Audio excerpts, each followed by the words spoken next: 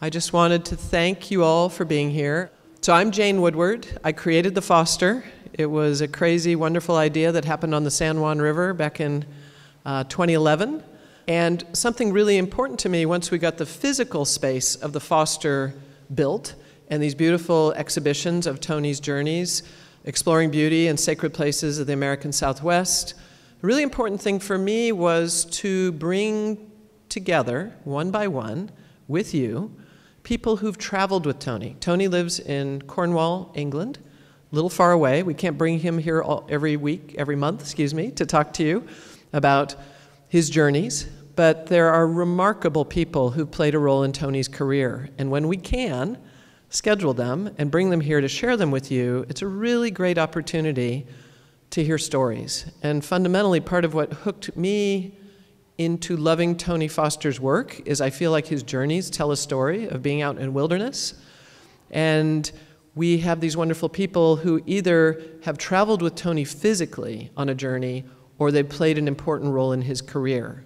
So tonight we have someone special, Alan Petersen, who's come all the way from Flagstaff, Arizona, where he's the curator of the Museum of Northern Arizona. And I had the privilege of meeting Alan for the first time in 2013 when Sacred Places of the American Southwest, which is on exhibition here and is property of the Foster, the foundation that underlies the Foster, before it came here, it opened, really. After opening at the Gerald Peters Gallery in Santa Fe, it showed, with Alan as curator, at the Museum of Northern Arizona, where the community there was thrilled to have it. So that's when I first got to know Alan, and we've continued a really friendly dialogue. He's been teaching me about art of the Grand Canyon and artists who have painted it other than Tony Foster. Some of you may not know, the more I spend thinking about Tony's work, and sometimes it's fun to share little pieces that people may not know, but out of the over 500 paintings Tony has made in his 16 journeys, the single subject he's painted most is the Grand Canyon. And so, and Flagstaff, Arizona is one of the gateways to the Grand Canyon, and so Alan's museum plays a really important role in connecting people to the Grand Canyon geographically and to its human history as well. And I think some of you know that the 100th anniversary of the Grand Canyon is right upon us, and Alan will probably touch on that. So I think before Alan steps up here, I guess there's one other thing I'd like to make a pitch for, which is I am thrilled you're all here tonight. Alan's talk is going to end up on YouTube, and I know we're all going to love it. And one of the favors you could do for me personally is to continue to do what many of you have been doing, which keep bringing your friends to the Foster, but also go to our website and go to the YouTube channel for the Foster. And if you enjoy the talk tonight and some of the other ones you've heard, capture that link and send it to someone you know and say, gosh, I heard this fabulous guy, Alan Petersen, talk about his relationship with Tony. This story might really interest you, even if though you're not in Palo Alto, where the Foster exists. Part of what we like doing is enlarging our virtual connection to people who care about art and wilderness, Tony's work. And I got off track talking about the fact that, as I think some of you know, we have the My Journey with Tony speaker series, but we also have the Guest Artist Explorer speaker series. And one of you're in store for a real treat, because Alan has been on a journey with Tony Foster, but he is an artist in his own right. And so he's going to talk a bit about his role as an artist and his journey with Tony all at once. So you're kind of getting a twofer. And with that, with a drum roll, I am thrilled, tickled, etc., to have Alan Petersen join us tonight to share his story of knowing Tony Foster for many years. Thank you, Alan. You're welcome. Thank you, Jane.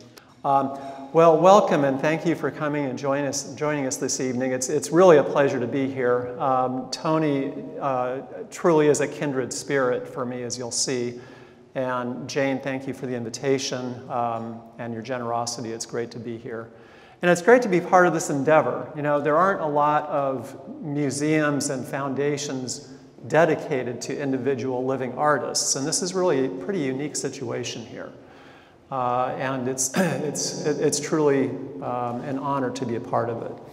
And it's really an honor to be able to do what I do. A couple of years ago, I had this realization. I was working on a project for a book that never got published, but oh well.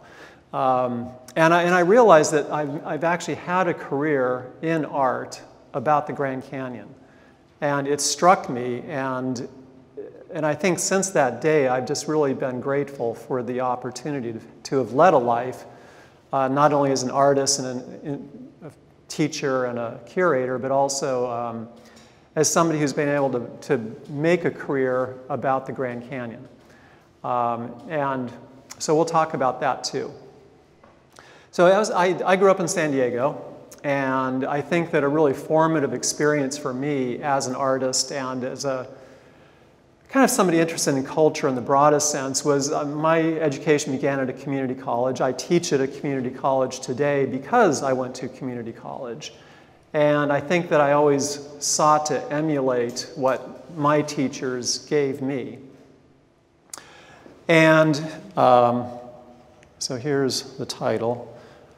This is a geological map of a section of the Grand Canyon. In my early education, learning about contemporary art, my teachers had connections with and shared and really gave me a love for artists like John Baldessari and Robert Irwin and Ed Ruscha. And although it doesn't directly look like that in my art, that kind of conceptual view of art really shaped how I make and view the world of art. And I really liked some of the artists working in the 60s and 70s doing what was referred to as earth art, people like Richard Long. And I put this pretty long quote up there, which I realized is kind of a long quote. So I like the fact that people like Richard Long and Hamish Fulton were doing things with nature that were very unlike the art of the 19th century, where artists, particularly artists of the Hudson River School, kind of taught us how to appreciate nature here in America and encourage people to get out into nature.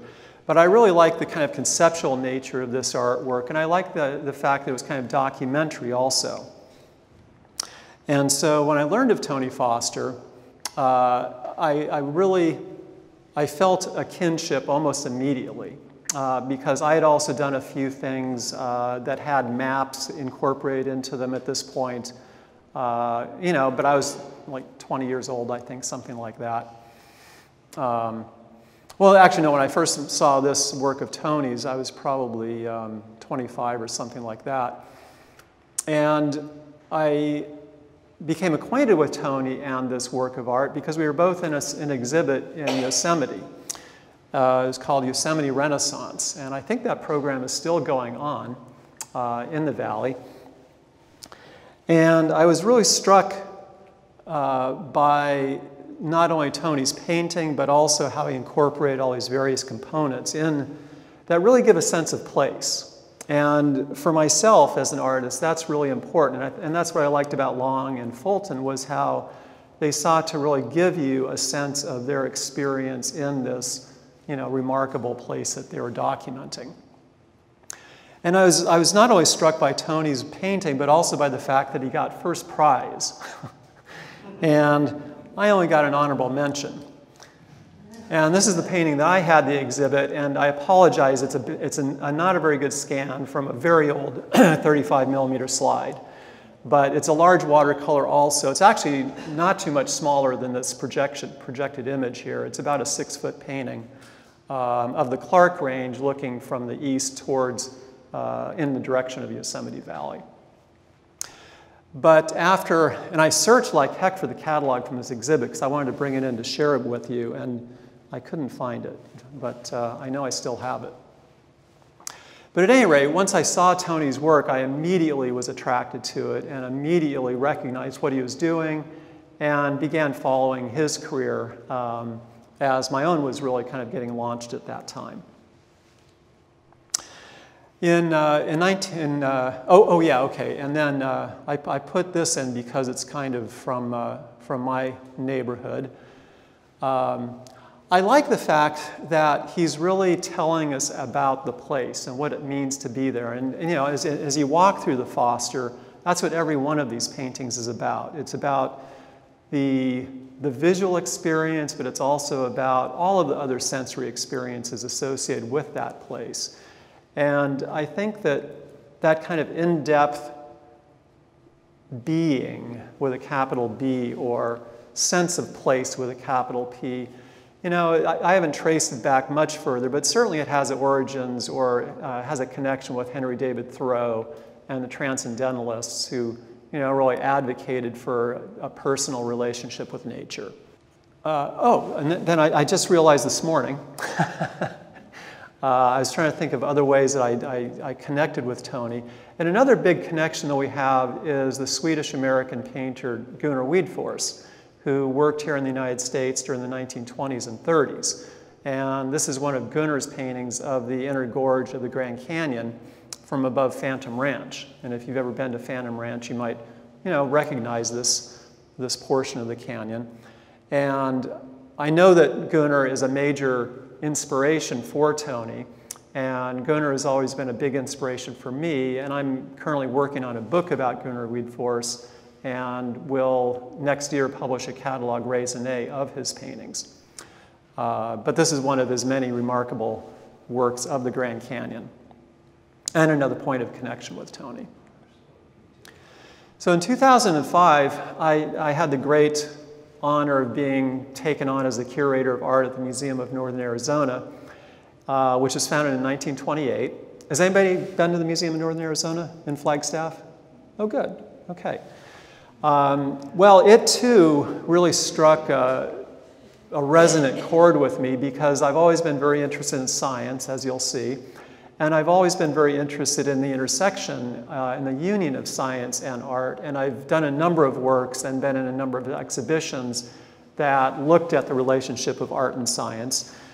The co-founders of our museum were a painter, Mary Russell Farrell Colton, who was very much interested in the place of, the region, but the places that make up the Four Corners region on the southern edge of the Colorado Plateau. And her husband, Harold Colton, was a scientist, a biologist. And so my museum has always had this dual mission of art and science. So I felt and feel very much at home there. And I think, too, that that's a natural place for Tony because there is an underlying current of science in Tony's work. It's not as explicit maybe as it is in mine, but it's certainly there. And so, and I was going to say, we just opened, this is our museum's motto, which I think really kind of nicely sums that up. Earlier this year, we just opened a new gallery called Native Peoples of the Colorado Plateau. And on the left over there is Jones Benally, who's a Navajo, the common term is medicine man, and an artist. And he's speaking at the opening of the new gallery. So the museum is very much about place, the southern Colorado Plateau, the native people who've lived there for many centuries, and then the science of the understanding of the plateau. So it was natural to try and bring Tony's work there, and as Jane said, in 2013 we presented watercolor diaries, Sacred Places of the Southwest, and it was really a wonderful experience for me to work with Tony and Jane on this exhibition. This is a view of the installation. And here we are, I think this was the Thursday or Friday night before the exhibition opened. And there's Tony. This is outside the founder's house. We call it the Colton House, and it's a kind of a classic, you could call it Southwestern arts and crafts style house. So he had just come down from the South Rim and brought the painting with him.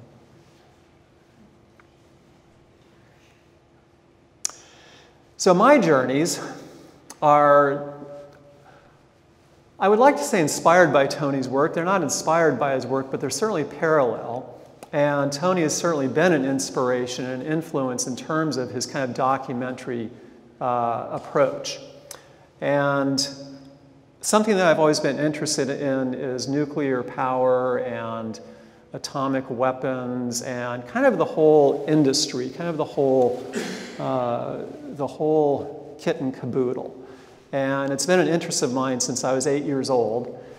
And in the 1990s, I did some paintings of the Hanford Nuclear Reservation in southeastern Washington. Maybe you know the story of that industrial development and the toxic legacy, I think we can say, that's been left.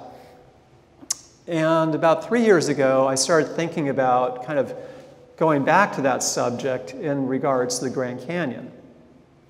And initially, I was going to paint mines and uranium mills and the facilities.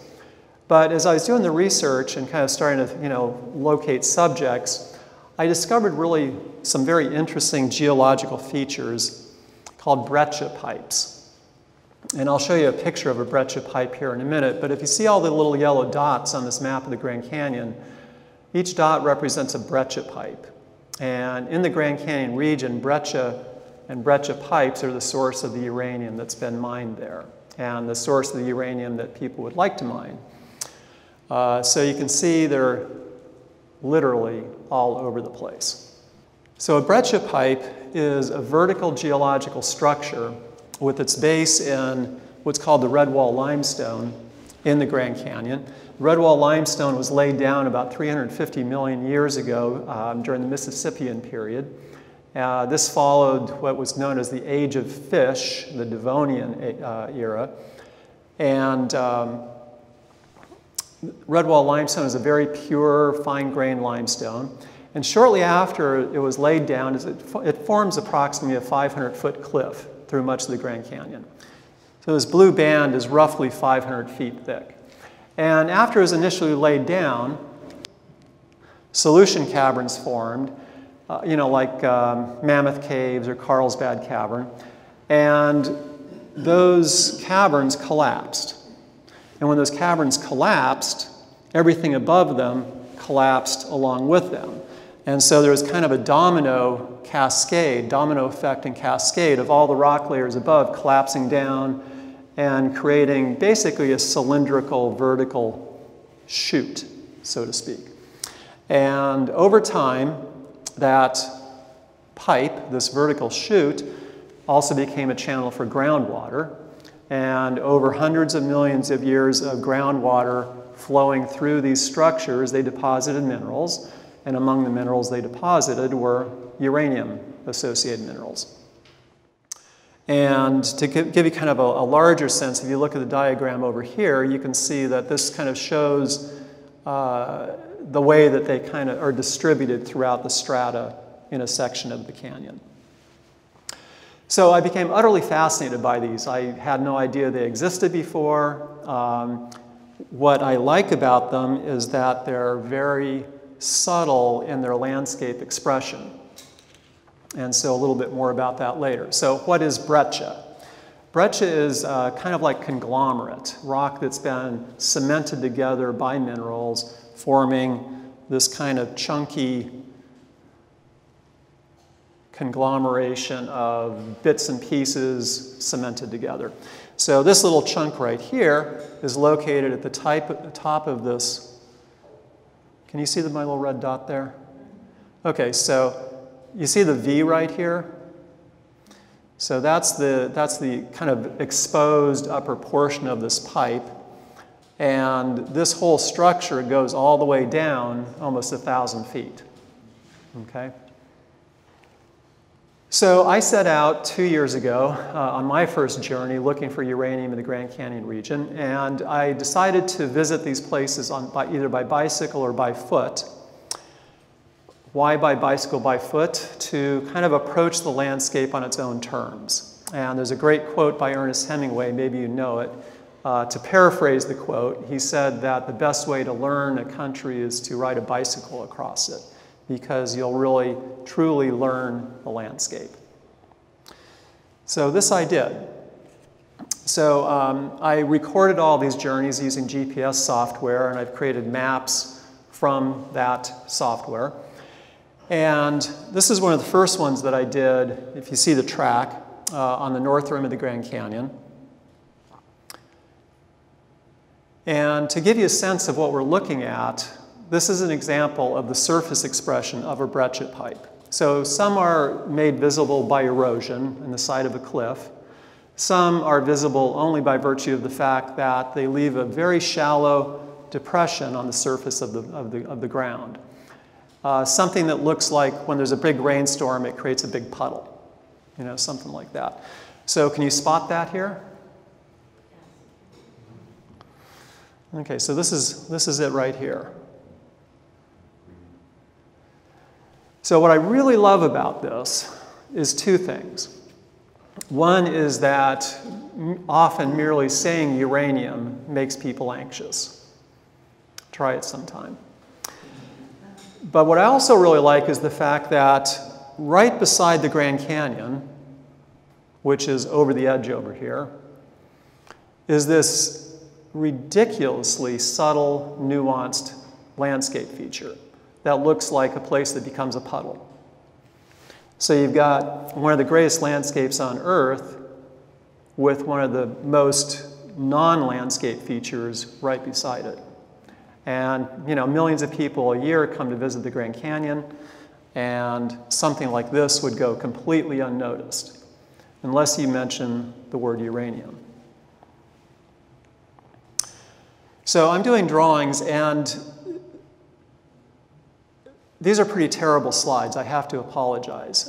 It turns out that photographing a graphite drawing is a bit more of a challenge than I was up to at the time that I had these photographed. So I got some better photos. But so I'm doing drawings. When I visit the pipes, I do a very quick field sketch, take photographs, and then I go back to my studio and I do the finished drawings there. And I've got some better examples than this one. But here's an example of a drawing I did at the site that I just showed you the photograph of. And so I'm doing these on large sheets, and I'm doing 6 drawings on a sheet. So this is a little bit better representation. And you know, like Ed Ruscha's 34 parking lots, to some extent this is about the sheer number of them as much as it is about the subtle nature of the landscape feature. And there are people involved. You know, there were mines up around the Grand Canyon, and these are some fellows that worked in this place called the Hack Canyon Mine in the 1960s. And I just can't even quite hardly imagine doing that for a living. But they would drive about an hour from Fredonia up on the Arizona Strip to work in the mine. And they look like quite the crew, don't they? So there are currently no active uranium mines at the Grand Canyon, but in this map you can see a place labeled Pine Nut and Arizona 1, and these are both mines that were active recently. One is on standby currently, waiting for the price of uranium to go back up to make it economically viable. The other one is actually being dismantled because they've mined out the ore in that particular pipe. So the way that they mine them is they sink a shaft down beside the pipe, and then they basically make circular galleries around it to get at the ore. So I also set out on foot, and one of the hikes that I made was to a place called the Kaibab Pipe. And if you've been to the Grand, how many people have been to the Grand Canyon? Everybody been to the Grand? Good, okay. Well, if you haven't been, you've got to get there. So, so this is the south rim of the Grand Canyon where the hotels and all the tourist facilities are. And the Bright Angel Trail, which is one of the trails to the Colorado River, goes down this way. And I walked off the trail. I left the trail at this point and traveled along this ridge to view what's called the Kaibab Pipe. And this is actually a pretty great representation of one that's been exposed by erosion. If you look right up here, you see this little white vertical, it's kind of a thumb sort of a structure.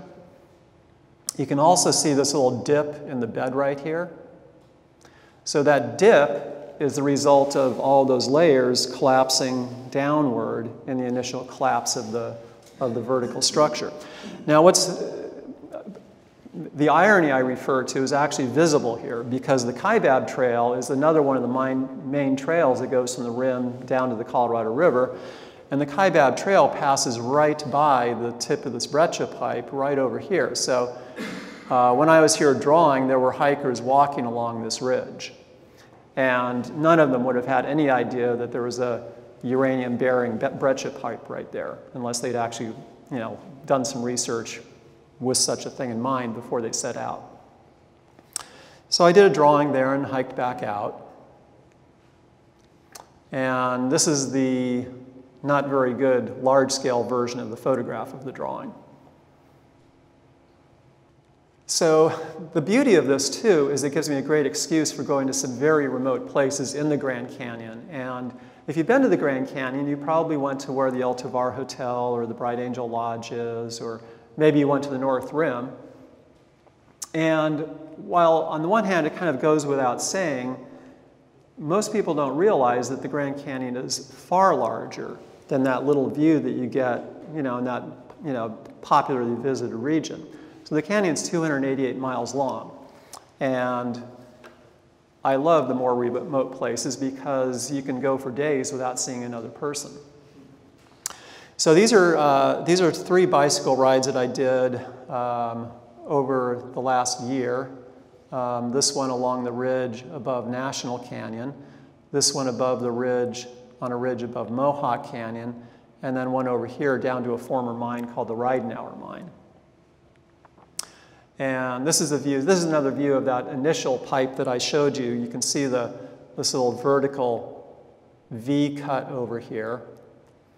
And so this is an example. So there are 1,300 of these pipes. And of that 1,300, probably only 20 have actually been drilled and explored by uranium development companies. And this is one of the ones that was, meaning that it would have been seen as a potentially economically viable site for a mine. And again, here's a close-up of that. And then here's the drawing that I did down here. So I currently have about 6 sheets of these done, and my goal is to, keep going until I can't do this anymore and capture as many of the pipes as I can. So just 2 weeks ago, I did 2 rides out very far west. If you know where St. George, Utah is, I was basically due south of St. George, Utah. And I rode down a side canyon called Petersen Canyon. And in fact, do you remember the big news story? Actually, they were in the news a couple of times. Remember the Bundys? Clive Bundy, who kind of got into a little bit of a tiff with the federal government. Is that Portland? Pardon? Oregon? Sorry? Is that in Oregon? One was in eastern Oregon, right? But before that incident, there was one near St. George that didn't get quite as contentious, but it was in the national news for a couple of weeks. So the Bundys actually settled this portion of the Grand Canyon in the very early 20th century, and there are still ranches on the rim just north of where this map ends up here, where they still, they don't live there full time anymore, but they go out there during probably the spring and fall roundup and moving the herd season. And in fact, my friend Bruce, who I've done a lot of these rides with, talked to 3 of them when we were in Petersen Canyon. They were down there repairing some of their waterworks, and there were 3 generations. And it was pretty cool. There was a fellow who was in his 80s, there was his son who was in his 40s, and then his son who was 8 years old. And I didn't get to talk to them, but I thought it was a pretty neat thing to see. So we rode down Petersen Canyon, and our goal was this pipe called the Chapel/Puma/Petersen pipe.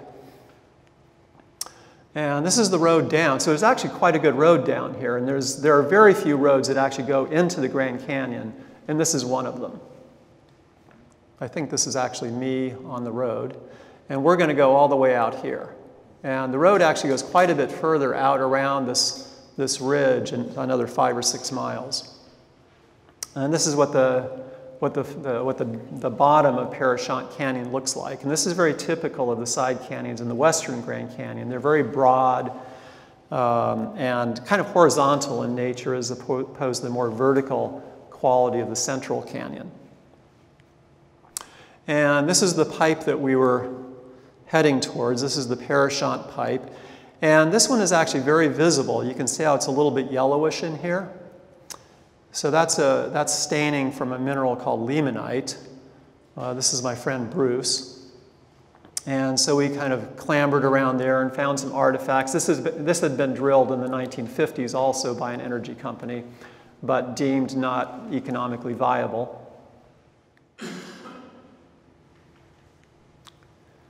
And then the next day we did a ride out what's called Whitmore Point. Has anybody done a river trip in the Grand Canyon? Oh my God. Oh, Karen, you have. All right. And Jane, did you? Okay.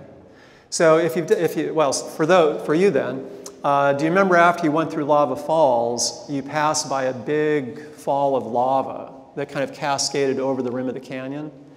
So that place is Whitmore Wash. Oops. That's Whitmore Wash. This portion of the Grand Canyon was subject to really extensive volcanic activity about 2 million years ago. And there are large expanses of lava flows in this part of the canyon. And in some cases, they actually flowed over the rim of the canyon almost as a waterfall. So we rode out this ridge to Whitmore Point. And again, to kind of illustrate the subtle nature of these features, can you see the breccia pipe here? Or the depression? So up here, there's a little circular depression. So that's the surface expression of the pipe. And then you can also see how the strata dips down here? So that dipping strata, again, is the result of that collapse, below ground. And here's the artist at work out at Whitmore Point. And one of the great things about, again, this portion of the canyon is because it's so broad, when you go out to the points, you have these incredible panoramic views. It's just really, it's a very different sort of canyon than it is where the hotels are. And as I was putting this slide talk together, I thought, I had to put a picture of myself at work, right? And I put this slide in here, this photograph into the presentation, and then I realized, oh my gosh, there is this great masterpiece of 19th century Grand Canyon art by a fellow named William Henry Holmes. Have you ever seen this drawing before? This is actually a print made from drawings that William Henry Holmes did at a place called Point Sublime, which is on the North Rim. And his view from Point Sublime spans more than 180 degrees. So it's like this. And he probably spent about 3 or 4 days out there doing these drawings. And each drawing is on about a 30-inch sheet of paper. The original drawings are stupendous. The print's pretty good too. But the neat thing about this print is that he included himself at work down here in the lower left. And looking over his shoulder is the geologist Clarence Dutton. And you can kind of imagine how Clarence Dutton here might be saying, "By Jove, William, you got it." So I kind of felt like William Henry Holmes there at work out at Whitmore Point. And then again, just to kind of give you a sense of the expanse of the Western Grand Canyon, this is a view from Whitmore Point looking more to the west, and then this is Petersen Canyon, where we were the previous day. And the breccia pipe that we visited is that little light spot right there. And you can see how the road continues out around here. And there was another mine out here. So most of the mining in the Grand Canyon region was for copper. And that was pretty well played out by the first decade of the 20th century.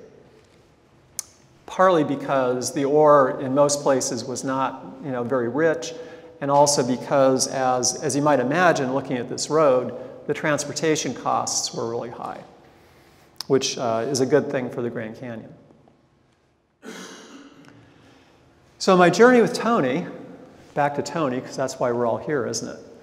So my journey with Tony continues because this fall we'll be bringing Searching for a Bigger Subject to the Museum of Northern Arizona. And so I'm looking forward to bringing more large Grand Canyon paintings to the museum, but I'm also looking forward to bringing some paintings of the Himalaya, which has been another favorite subject of mine, though I have yet to visit the Himalaya. So we'll be bringing Tony back to Flagstaff this fall in November. In conclusion, I was thinking about what Tony means to me and why Tony's an important artist in the 21st century. And I think that, I was walking around looking at beauty before my talk here, and there are a couple of really key quotes from Tony. And to paraphrase and to kind of look at it from my perspective, I think that in the art world, beginning, let's say in the 1880s, just to pick a date, at some point beauty became very uncool. And I've never thought that beauty was uncool.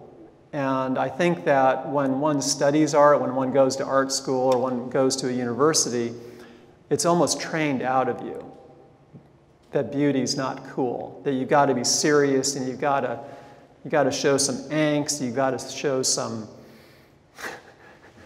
concern for social welfare and other things which are certainly important, but in the last century, beauty has kind of been left behind. And thinking about the other artist that I'm working on, Gunnar Wiedfors, the Swedish watercolor painter, Gunnar lived his life searching for beauty. And one reason why he's not very well known today is because he was swimming upstream like a salmon trying to go spawn, swimming upstream against all the modernists and the modern movements that he was, part of the greater artistic milieu, movements like Cubism and Fauvism and Surrealism and et cetera, et cetera. And in the 1920s and 1930s, Gunnar was doing fantastically beautiful watercolor paintings, as Tony is today. And he made a living, but he was also kind of on the fringe, And I think that beauty is kind of underrated these days. I think that there is a place for beauty in art, and I think it can be done without cliches, and I think it can be done without sentimentality. And I wouldn't characterize my art necessarily as beautiful, but I think that what Tony brings is not only work that's beautiful and meaningful, but one that speaks to a larger ideal than simply a beautiful landscape. There's substance, there's an underlying substance and seriousness and an essence. He's really about conveying the essence of places, as am I. And I think that Tony is incredibly dedicated. I've never, what's his wife's name? Anne. Anne has to be an incredibly patient person.